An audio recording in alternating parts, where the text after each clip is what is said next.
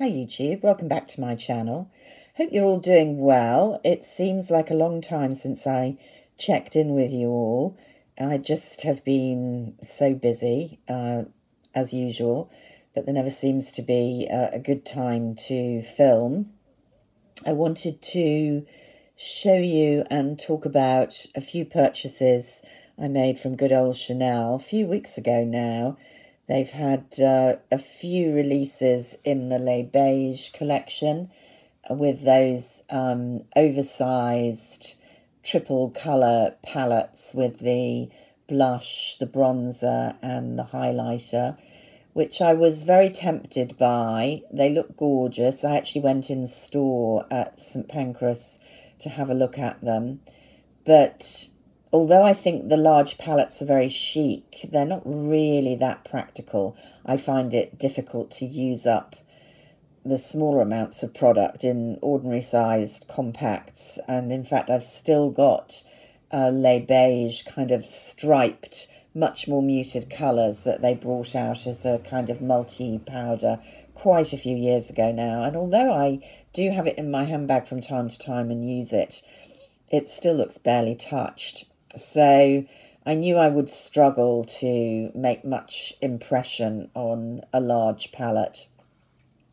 And I would also say that although the kind of blush stripe in a few of them was really pretty, the light and medium coral and the rose coral, I didn't feel any of the bronzers were really my colouring, which is quite unusual for Chanel. They just looked too orangey, especially when I looked at them in the shop. And the highlighting kind of powder also didn't quite, what shall I say, it didn't really excite me. So although I was tempted, I went back more than once when I was passing through, making other journeys. I resisted because I am trying to be a lot more mindful with my purchases this year. I've got rid of a lot of stuff that I'm not using, and I'm just trying to hone my collection down to things that I really love and will use. So I didn't really intend to buy anything from the single eyeshadow collection, the Ombré essentielle, which have always been kind of knocking about in the back of Chanel's collection. They're singles, but I don't think they're as famous for them as their quads and other palettes. But they've re-released a few and added new colours. That's an empty box there, so that will reassure you that I am actually using one, although maybe that I haven't put it in here. Yeah, here we go. So this is the first one that I got. I don't hate it when the prints get all over. And this is Blanc Perle, or Blanc Pearl, which is a multi-use eye top coat satin. And do I need another top coat? Possibly not. But I don't know, the light's not brilliant today. Can you get the sort of pinky shift in this? There, you can get it there a little bit, or I'm getting it on screen. It's a really beautiful, soft powder. Doesn't feel at all gritty. You can see it's showing up quite light. It's fairly transparent, but with a different kind of rose gold shift, which I find actually quite pretty on the eyelid without anything else.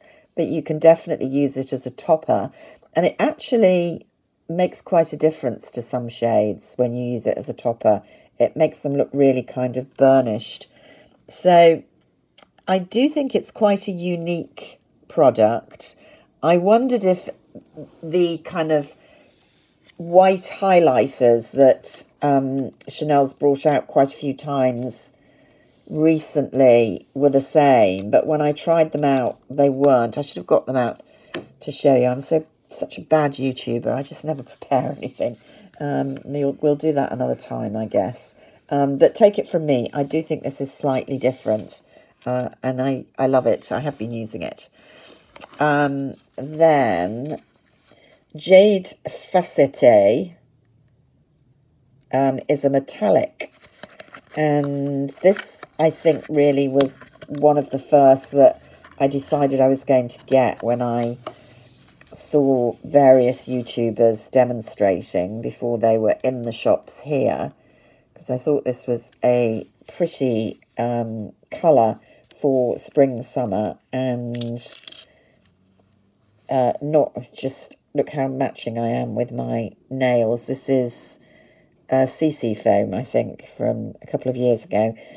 I just love this colour, and I thought it was perfect for summer, and I haven't got it in any of my palettes. Again, beautifully soft, very iridescent. I went to see Midsummer Night's Dream, the ballet, last night, and these colours are making me think of the gorgeous fairy costumes in Midsummer Night's Dream. These iridescent pastels, really.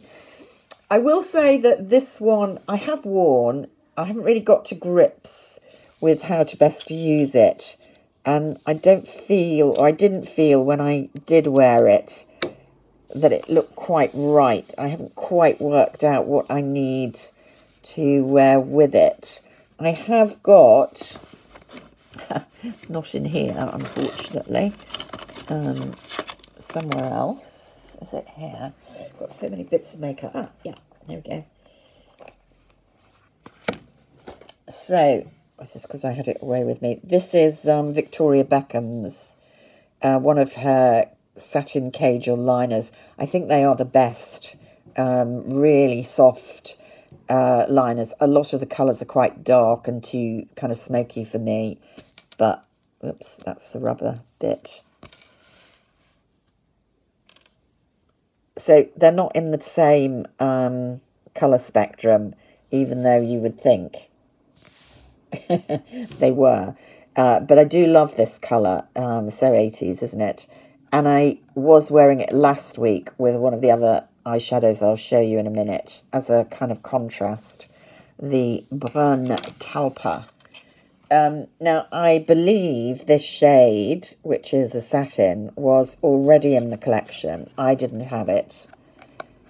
I have one of their old formulations singles, which is a taupe, which is gorgeous, the name of which I've forgotten.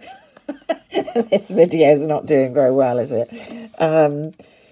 I nearly didn't get this, but everyone raved about it. I thought, how do I need another taupe? Even though taupe is what I wear the most.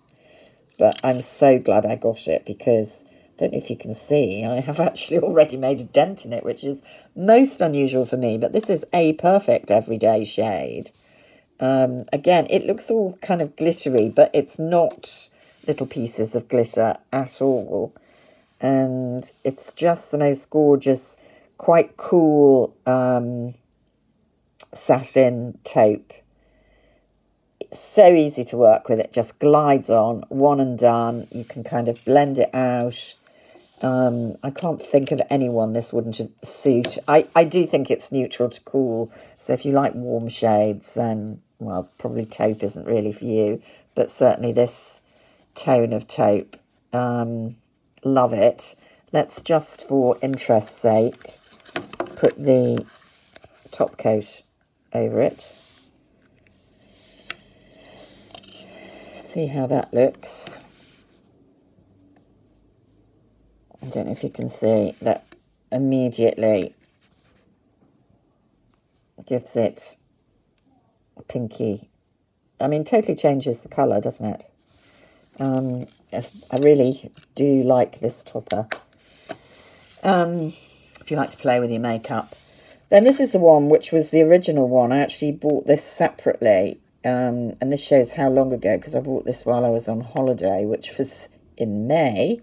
And this is a matte. It's rare for me to get a matte, but I had this vision of myself looking very chic with red lips and grey, pale grey, kind of Dior grey from Chanel, eyes. And ironically, this is the one I've worn the least of, but I think that may partly be time of year. Now you can see it's a very pale grey, almost kind of white, and it does look, you know, rather than anything smoky, which I'm not that keen on, very chic on the eyelids. But as I say, I haven't quite got round to wearing that as much, but I may take that with me this week. And I also, because I was away, like I don't have enough liners, ordered a matching pencil.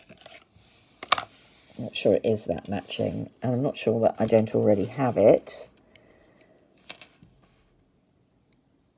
But there you go. A much more defined grey for highlighting. So those were my purchases. I was quite tempted by the violet, very pretty. Although I like violet as a colour, I think it looks better on hazel eyes than blue-grey eyes that I have. I mean, I don't think there are any rules about what colour eyeshadow you wear, but you've got to be realistic about, you know, what you're going to wear on more than the odd occasion when you want to look a bit different. So I desisted. I do think these individual shadows, which seem in a way far less good value than getting a palette, and they are, I mean, I do love a nice quad, but the reality is I seldom wear more than 2 of the colours in a quad very regularly, or certainly together. And there is something satisfying about kind of one and done shades. As I get older and I feel that I need more time to do everything, including my makeup, I'm just trying to kind of pare things down. So the single shades are becoming more appealable, is the truth of the matter. So these are very nice ones. I know some people like the Dior ones. Nothing wrong with that. I am still a Chanel girl. Here is their new fragrance, Comet. Bit on the fence about this. We'll talk about that another time. They also sent me a Chance. I'm not that keen on Chance. I got a little mascara, always useful to have in your handbag. And I love the I always choose the Sublimage samples because Sublimage is so expensive. I have bought the Sublimage sunscreen and the Sublimage foundation, but otherwise I've never actually bought anything from the Sublimage foundation, Sublimage range, skincare range. Although I have so many samples that I use of it, I really do like it. Wish it came in tubes rather than the pots, but there we go. So those were my purchases, and I really do like them all, and I am wearing them, and none of those are going to have to be decluttered from my makeup collection. So that's a win. I hope you're all doing well. Thank you if you've watched through to the end. A thumbs up, much appreciated, and I'm always interested to read your comments. Until next time, take care, be well. Bye for now.